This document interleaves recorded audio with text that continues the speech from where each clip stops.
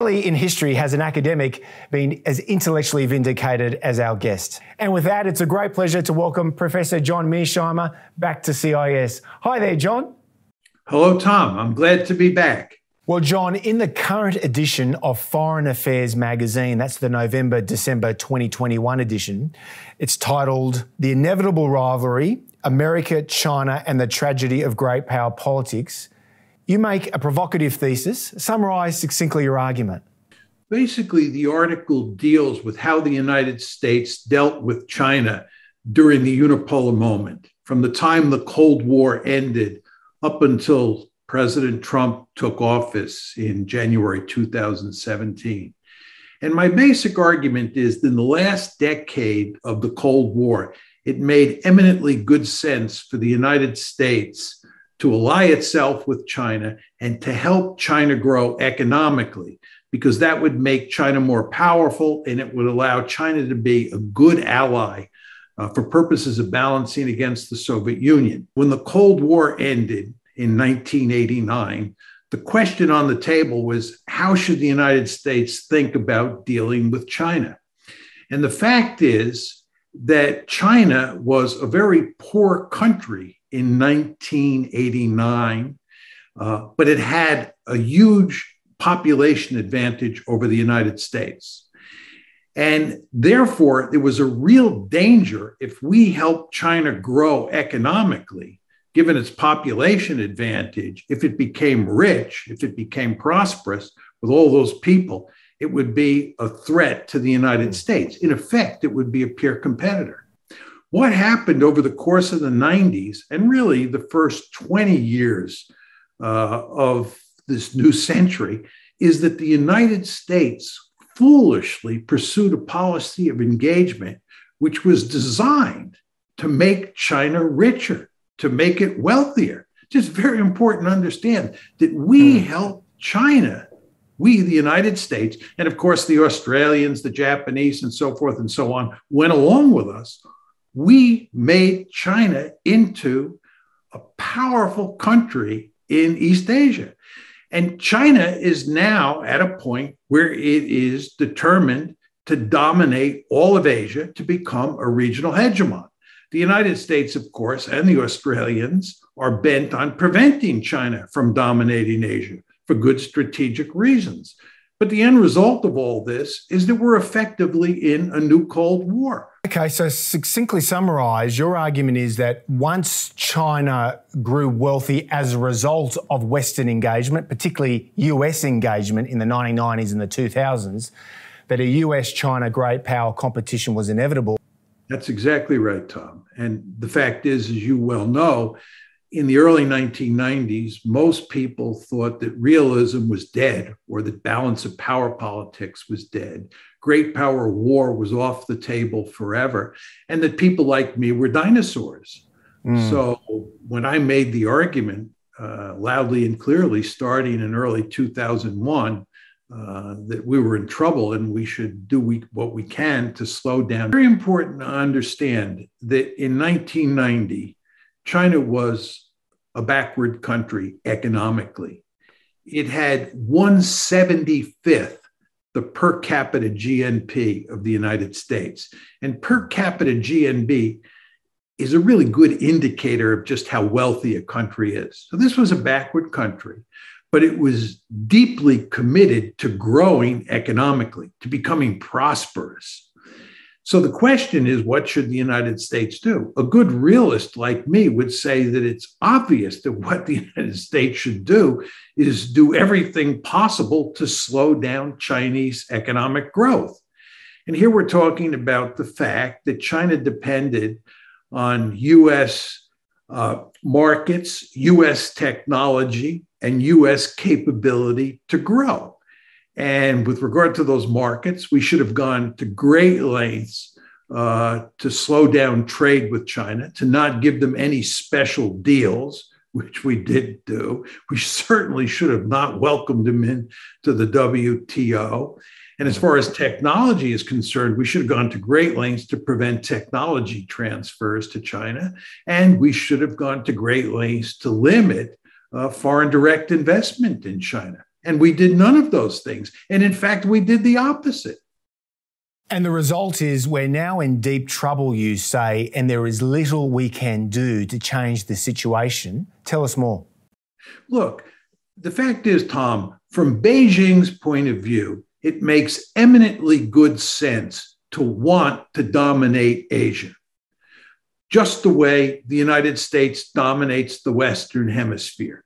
The Chinese have no interest in having the Americans in their backyard any more than we, the United States, have an interest in having China in our backyard. That's why we have the Monroe Doctrine.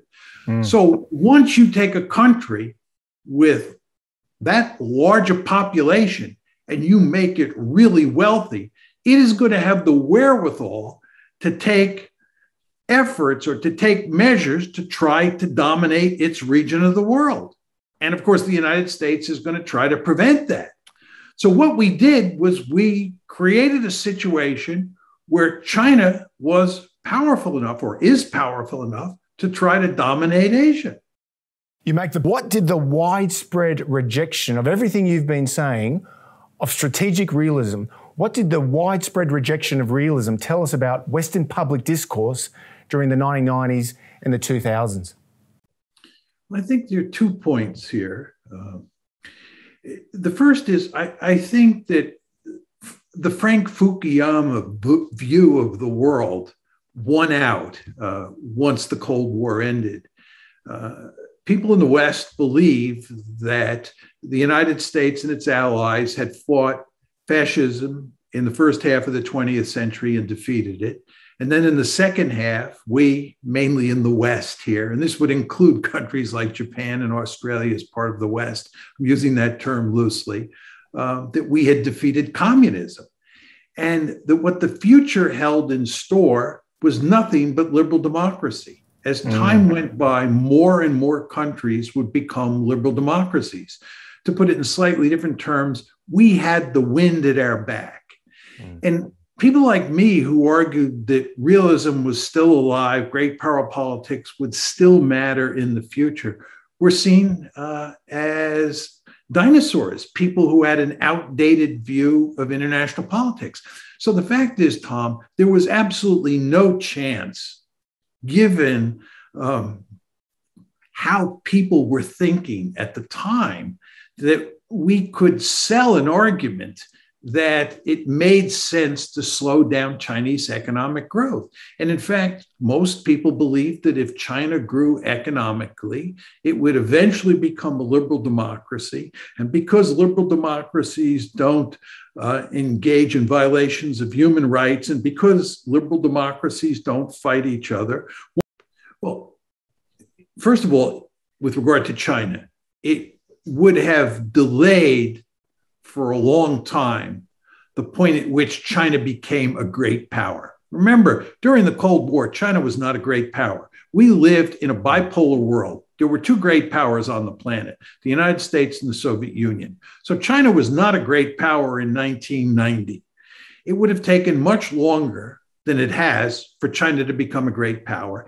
And furthermore, I believe once it became a great power, let's say that happened in 2025 or 2030, that great power would have been much weaker than the one that we're facing today. So we could have slowed down Chinese economic growth and delayed its achievement of great power status. Okay. Now, your point is that the United States and Australia and Japan would have suffered as a result of this. I think there is some truth in that. There is no doubt that we would not be as prosperous today as we are, but we would not have suffered as much as China did.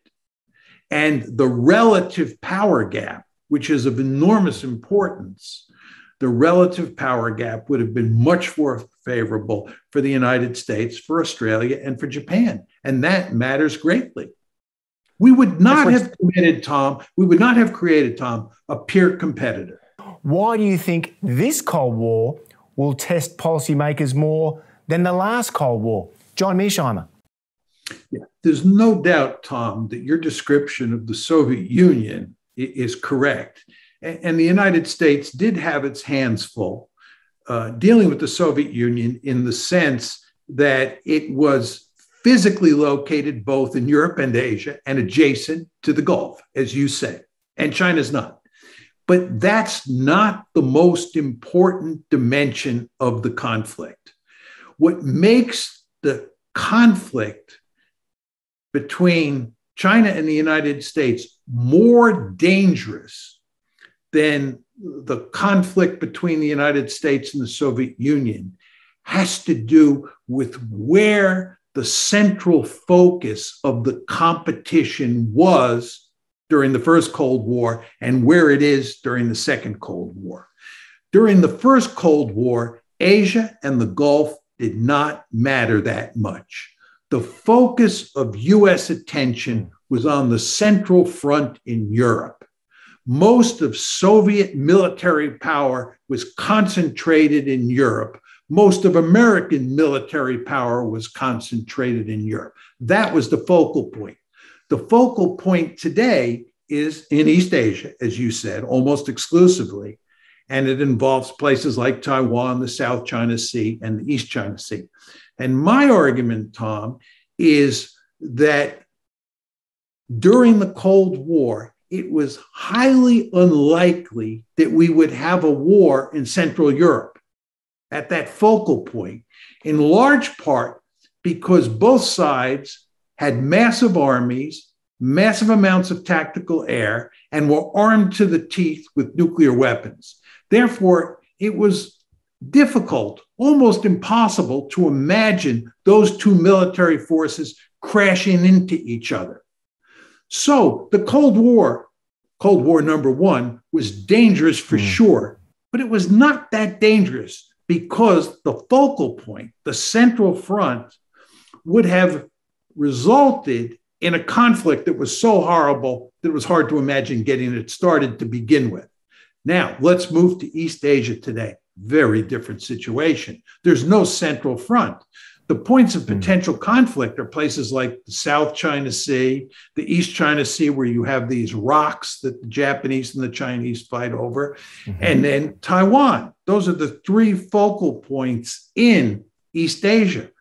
Well, it's easy to imagine a war breaking out between the United States and China over those three pieces of real estate, in large part because it would not involve a massive conflict involving large armies and thousands of nuclear weapons. This is why everybody today is talking about the danger of a war over Taiwan, or the danger of a war over the South China Sea.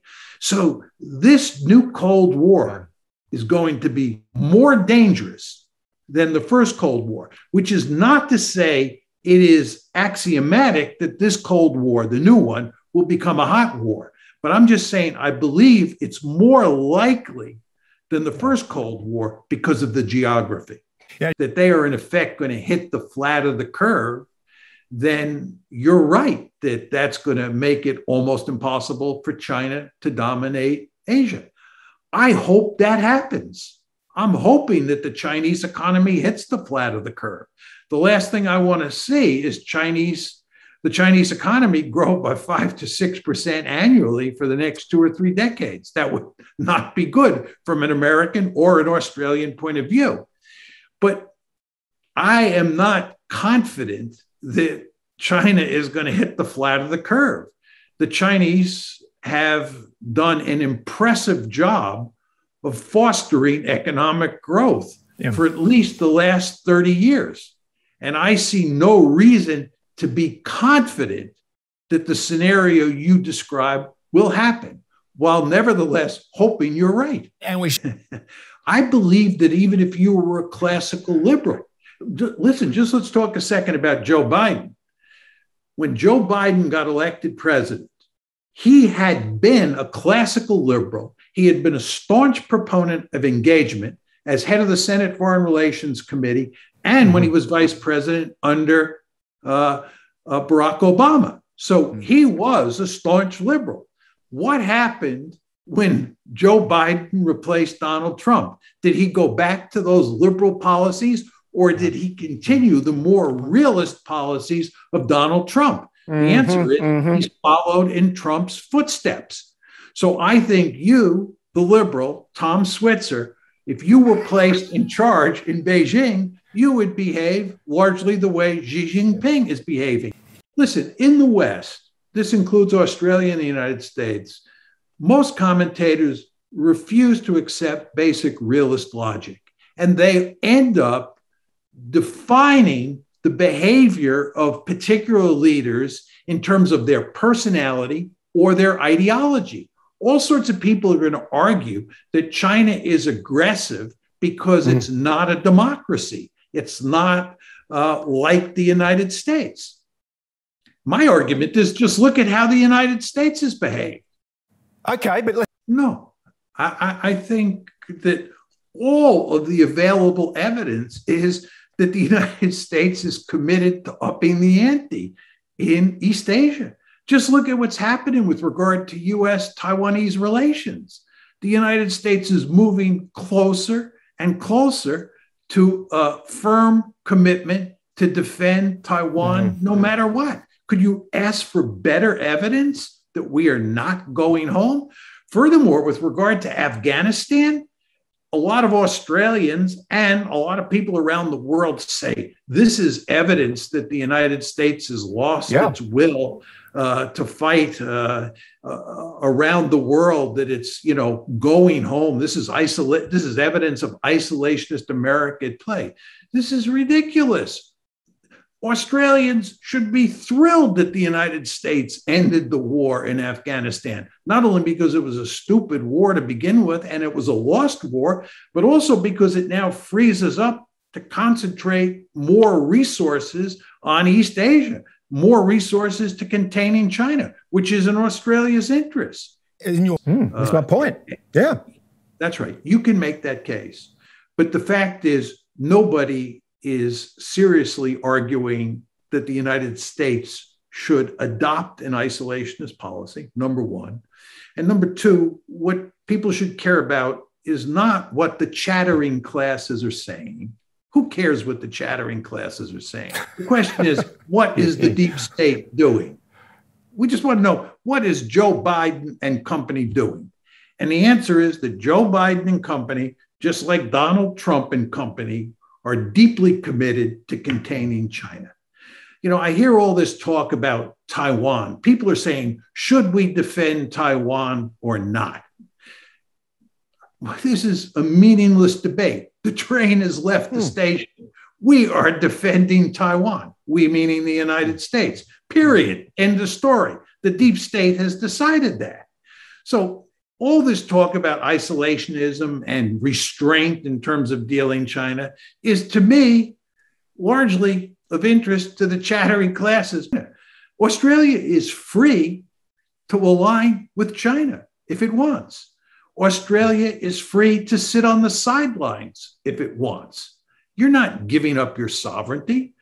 What's happening here is Australians, or at least the deep state in Australia, has decided that it is in Australia's interest to align with the United States. That's why you're doing it. And it makes perfect sense. The United States has decided that it's in its interest to contain China. And I think if you go back to the Australian case and what Keating said, he's wrong when he says that Australia is abandoning its sovereignty or giving up its sovereignty. It's not. It's just made a particular choice.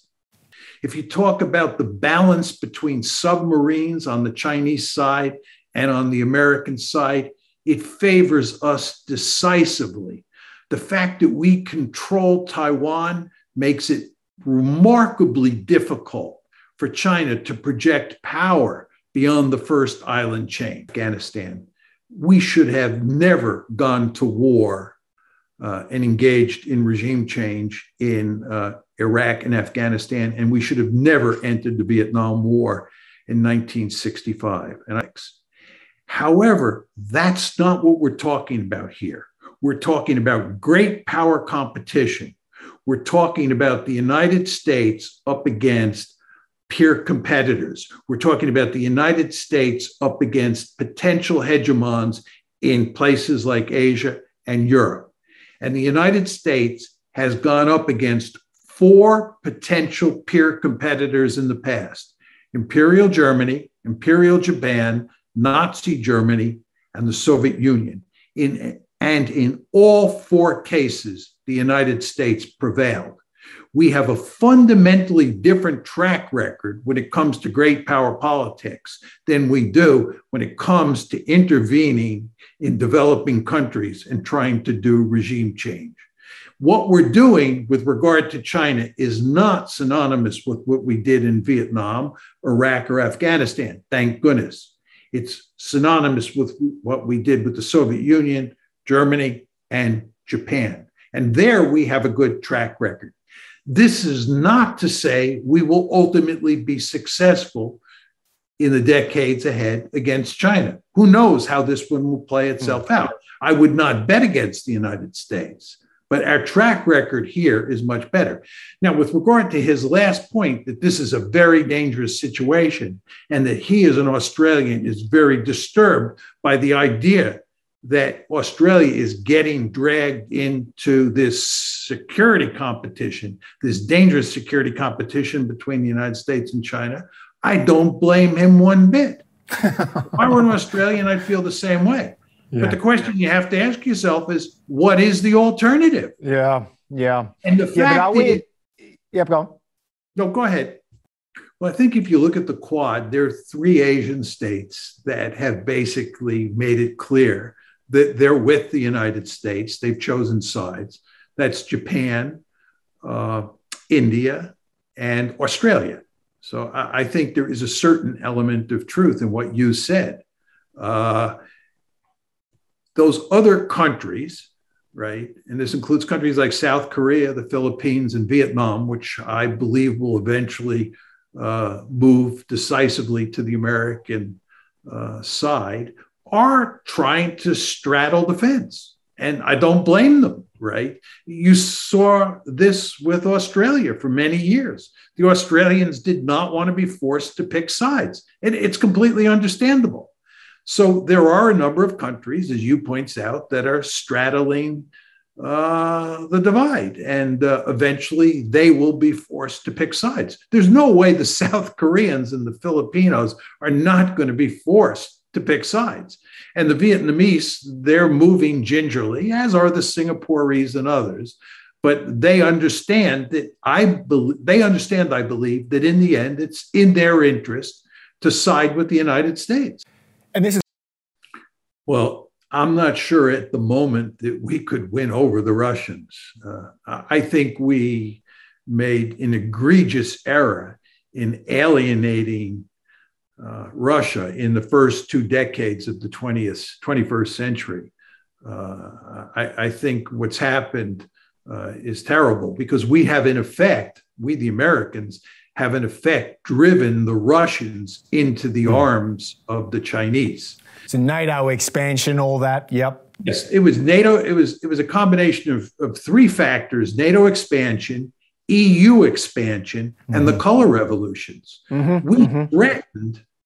We threatened the Russians in ways that angered them greatly, led to the war in Georgia in August of 2008, and then led to the ongoing crisis in Ukraine, which broke out in February 2014. Yeah, but the problem with my critics is they're not thinking in terms of balance of power logic. The fact is that Russia is not a potential hegemon in Europe or in Asia. Russia is a declining great power. It's not a threat to us, meaning the Americans, certainly the Australians, in any meaningful way. Well, it's a giant gas station that's holding Europe to ransom during this energy crisis.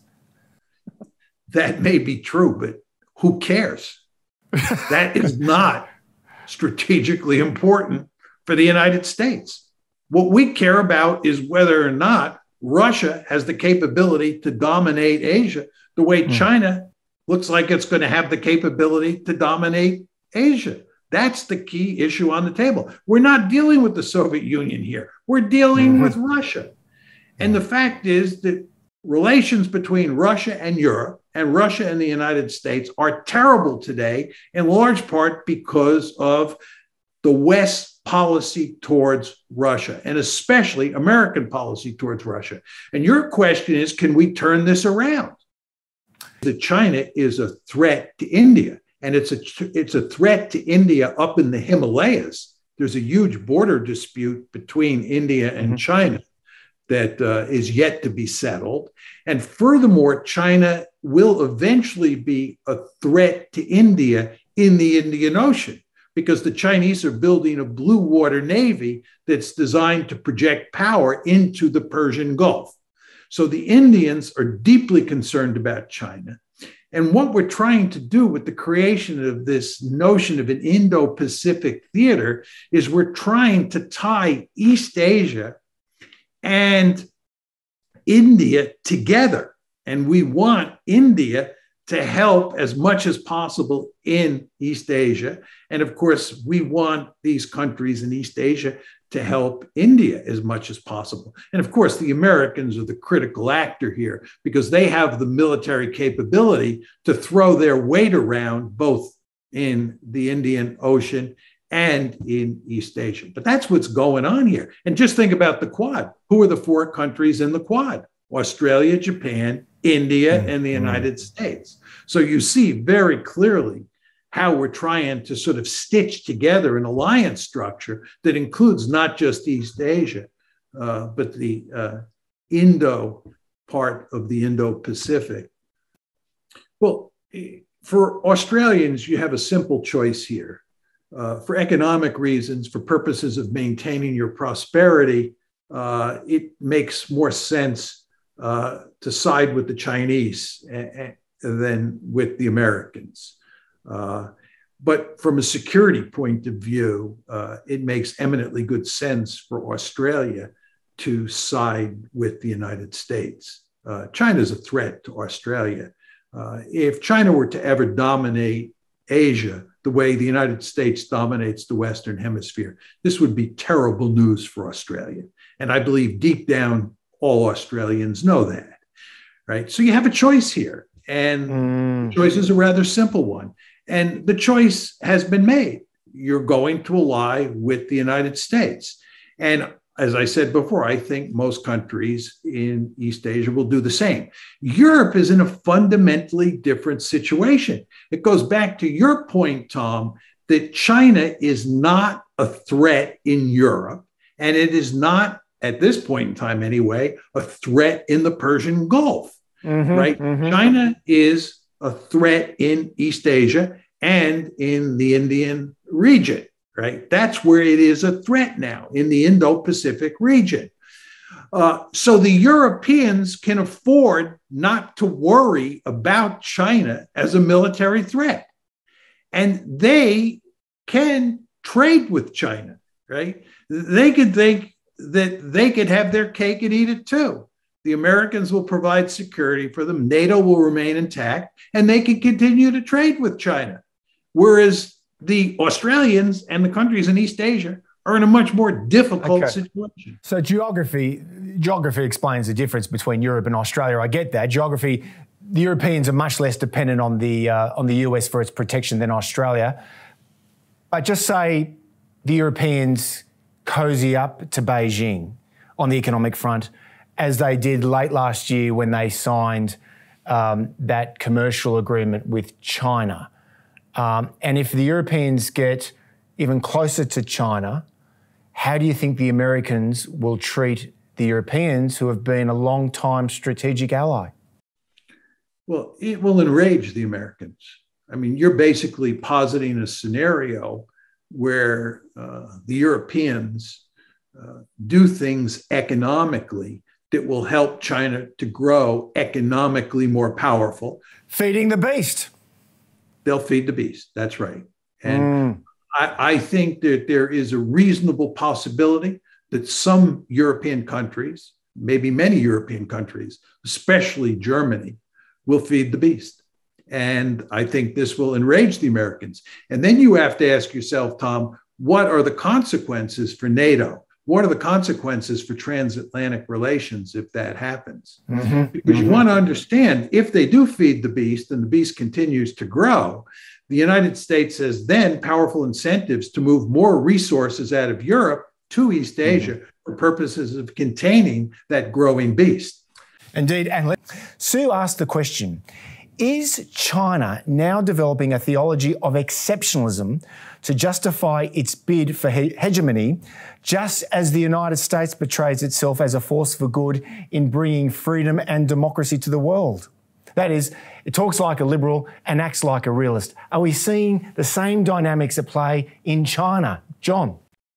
I think Sue's absolutely right that the Chinese are talking about themselves as if they are an exceptional country.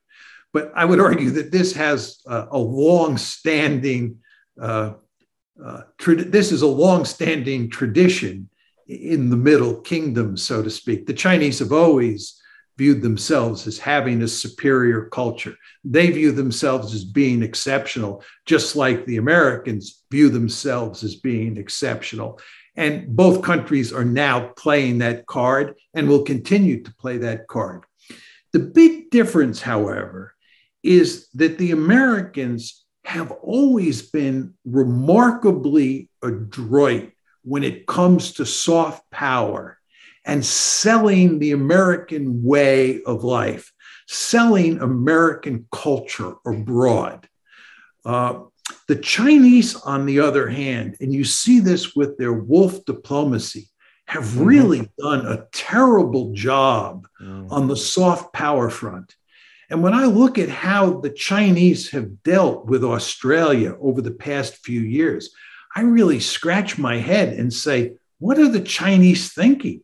They've purposely alienated Australians. They've made it very difficult for Australians to make the case that they should side with China over the United States with this wolf warrior diplomacy. So on the exceptionalism point, I think Sue's exactly right. But on the soft power side of things, which I think matters even more, the Americans have done much better over time, Donald Trump notwithstanding, at selling the American way of life, at selling American culture abroad. This is the question. It goes like this. Should Australia have warned those wolf warrior diplomacy threats and just pay tribute to Beijing and accept the 12 demands that the Chinese government made on our relationship and just withdraw from AUKUS? No. The Australians did the right thing. My view, as you know, Tom, has long been that it's in Australia's interest when security is a salient issue to side with the United States. I think there's no question, going back to Malcolm Fraser's rhetoric, that Australia has to be careful when you're dealing with the United States. The United States tends to be a rogue elephant. Great powers tend to be rogue elephants, the United States included. So Australia wants to go to great lengths to make sure that as it gets close to that rogue elephant, it doesn't end up in a situation where the rogue elephant rolls over on top of Australia and does great damage. Okay, question here from Alison, though. Aren't China's strategic objectives limited to its near periphery? Taiwan, South China Sea, East China Sea, Xinjiang. This is her argument. Aren't you overstating China's capacity and intent to threaten the sovereignty of countries in like far away Australia?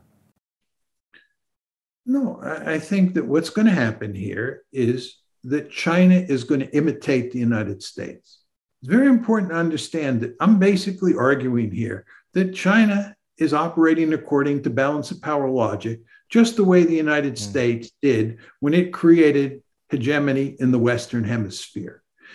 Australia, right? Australia is in East Asia, and the Chinese want to dominate East Asia. This is not to say they want to invade Australia and run its politics, right? But what they want to do is push the Americans out of East Asia They want to be by far the most powerful in East Asia, and they want to have a say in Australian domestic politics, just the way the United States has a say in the politics of every country in the Western Hemisphere. It is not the case that every country in the Western Hemisphere can have its own foreign policy. If you decide that you're going to have your own foreign policy, you are going to pay a really serious price. And if you have any doubts about that, look at what's happened to Cuba since roughly 1959, when Castro effected a revolution in that country. Or indeed Venezuela in more recent times. Exactly. And that's what Australia has to worry about. It's right. And furthermore, you want to remember that if China were to dominate East Asia militarily, and there was no United States, let's assume the Americans went home, China over time would develop really formidable military forces that it could use to coerce countries like Japan, South Korea, and Australia. Okay, another question. Anthony Carr, another long-time member of CIS. Thanks for tuning in, Anthony. He asks a cheeky question, but it's a good one, John. Puts you on the spot here. If the deep state got it so wrong about China during the 1990s and the 2000s and 2010s, the high point of engagement, can we expect the now discredited deep state to get China right in the future? Well, I think I have a one-word answer to that. Hopefully. Well, your point's the structure and the system, isn't it? That's the point. Yeah. Look, the truth is, Tom, as you and I have talked about before, during the unipolar moment when the United States was super powerful, it was possible for American elites, American foreign policy elites, to have delusions about international politics. You could believe the kinds of ideas that Frank Fukuyama was purveying. You could do that because we were so powerful. However, that world has gone away. Yep. We are now in a very different world. We're in a multipolar world where there's one particular country out there, China, that is a peer competitor of the United States. And that is focusing the mind. Another question. I believe that international institutions are vital in maintaining a rules-based liberal international order. It's this system, John Mearsheimer, not the 19th century power politics that you talk about. It's the liberal international system that in the 21st century will provide a balancing mechanism to constrain state actors. So why can't a UN-led system keep in check a rising China? John? Well, I think that the problem with Kevin's comment is that he is trying to separate great power politics from rules and from norms. And what you want to remember is that we had rules and norms galore in the 20th century. We had many, many institutions in the 20th century, and institutions are basically rules. But the key point is it's the great powers who write the rules. It's just very important to understand that. The United States loves rules because the United States gets to write the rules. What's going on with China today is China is trying to write new rules. And furthermore, what happens is that when the great powers don't like the rules, they violate the rules. So rules are inextricably bound up with great power politics. Now, Kevin talks about the United Nations. He talks about the United Nations like the United States has divisions of its own. He talks about the United Nations like there's this institution out there that has 20 armored division equivalents. Nothing could be further from the truth. The United Nations is comprised of the countries around the world, right, that have come together to form this institution. China and the United States are part of the UN, right? And so when you talk about the UN doing something, you're talking about China and the United States doing something. It's China and the United States who bring force to the UN. And the UN is not going to be able to do anything to contain China because it has no divisions and because China is part of the UN.